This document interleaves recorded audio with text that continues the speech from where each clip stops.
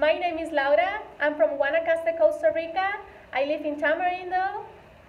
I have had the opportunity throughout the years to teach different subjects such as science, language arts, history, and others. But this year, I will be teaching Spanish language arts, math, and Costa Rican social studies. I'm going to tell you something about me. I am a cyclist. That's my bike.